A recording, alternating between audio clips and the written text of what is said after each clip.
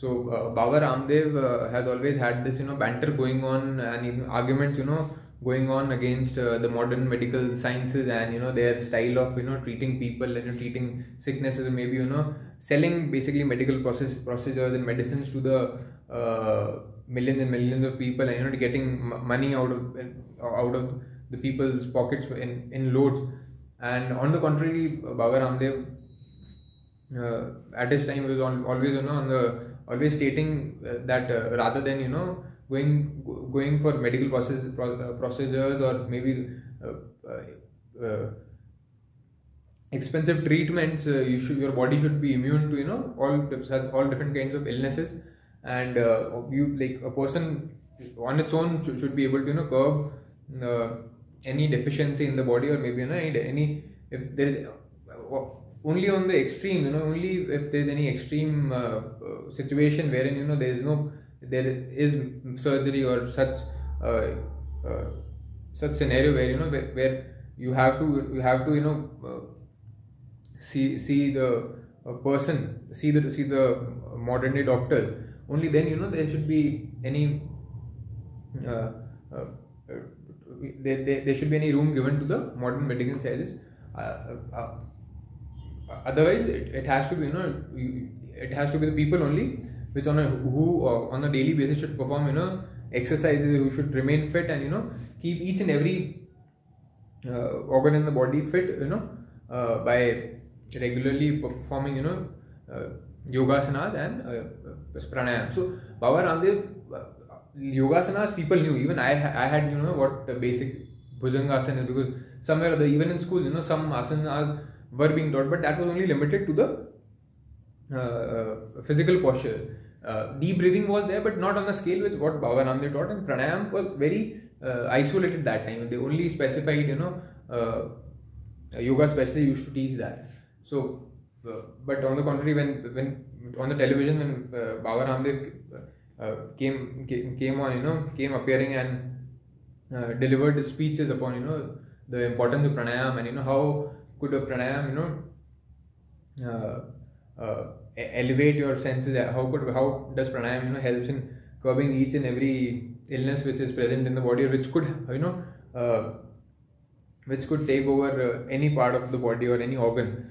And from it may be the hair, your skin, maybe your or any other organ, maybe it be or the worst of the disease also, there is a possibility that the breathing exercises, that is prana, that is the life which which is there inside in the oxygen, that's actually the life, that's where the life originates. It's only the oxygen, when it goes into your each and every cell, then only a person is able to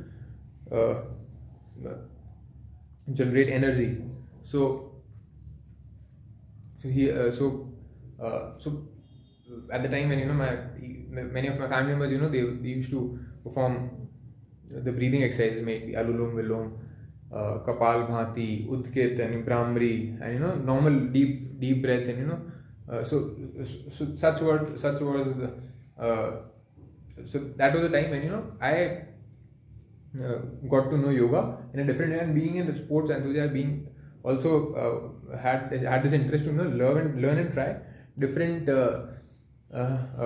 exercises. So pranayam was a part of it, and that was the time when I was in my teens. So that was the time when the immense chemical changes also takes place in the body. As per the sciences, there is an immense amount of hormones which are produced, and that is also a time of dilemma. So it's like a loaded gun. It could just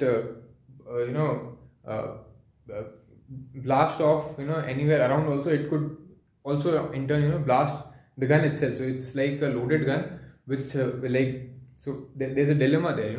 Nothing is black and white. So you have the hormones buzzing around, hormones just brewing through your different glands, and you are in the early stages of your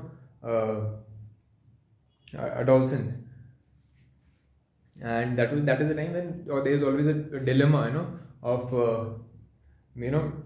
balancing out your self dignity, your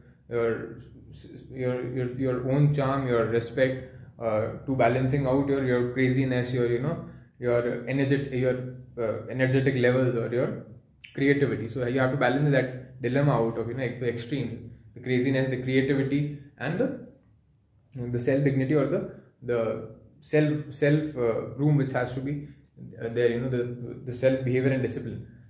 So that gray area is always there when a person reaches his or her adolescence.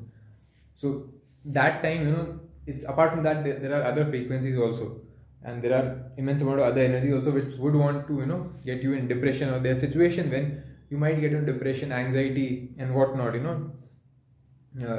Headaches or stress. There's stress for studies also, stress for other kinds of leveling up, other kind of challenges also which are there, and socializing and whatnot. So that is the age when human mind is at its craziest burst. So that is when that. But for my as what my story goes, like I had some stress level. I don't know how, because that was the age when I somewhere was going into some depressive vibes or maybe anxiety. Although I was regularly active in my studies and physical activities, on the contrary, there was some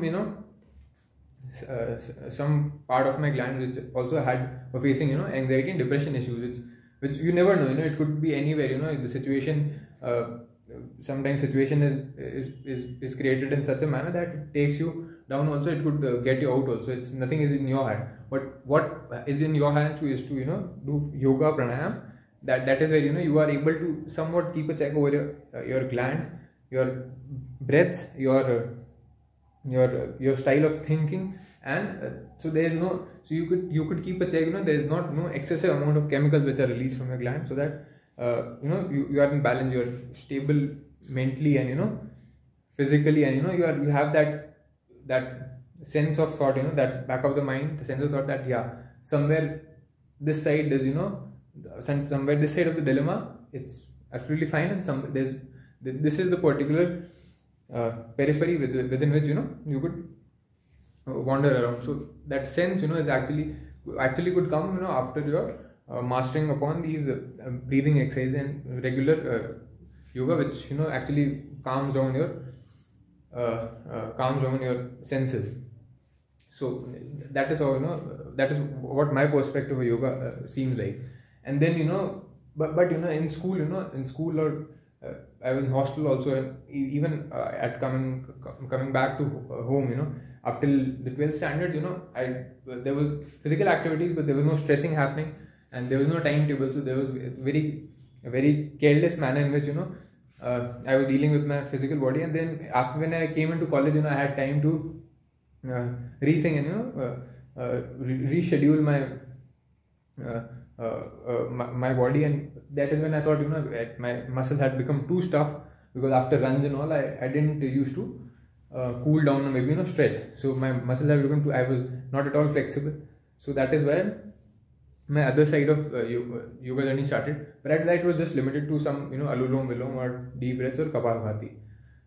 So then in college, whenever I used to get time, of course, in the college you also have other distractions there, partying, maybe smoking or drinking a day, and each one of us has to try it once. And of course, if you keep it in balance, that's absolutely fine.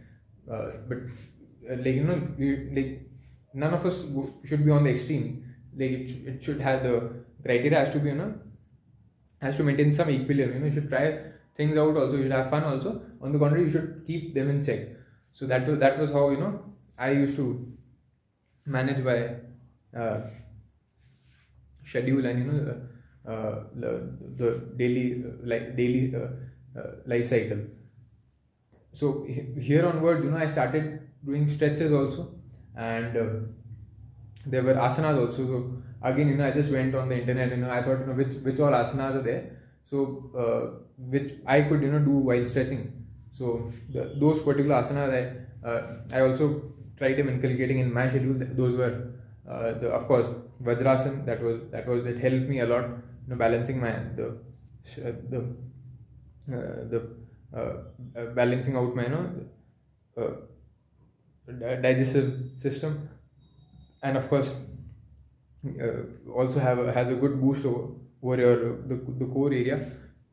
Then there was this Chakrasana, then there was Uttara, there was Sarvangasana, one of the best asanas, Sarvangasana, and then this is the Shavasana, Markatasana,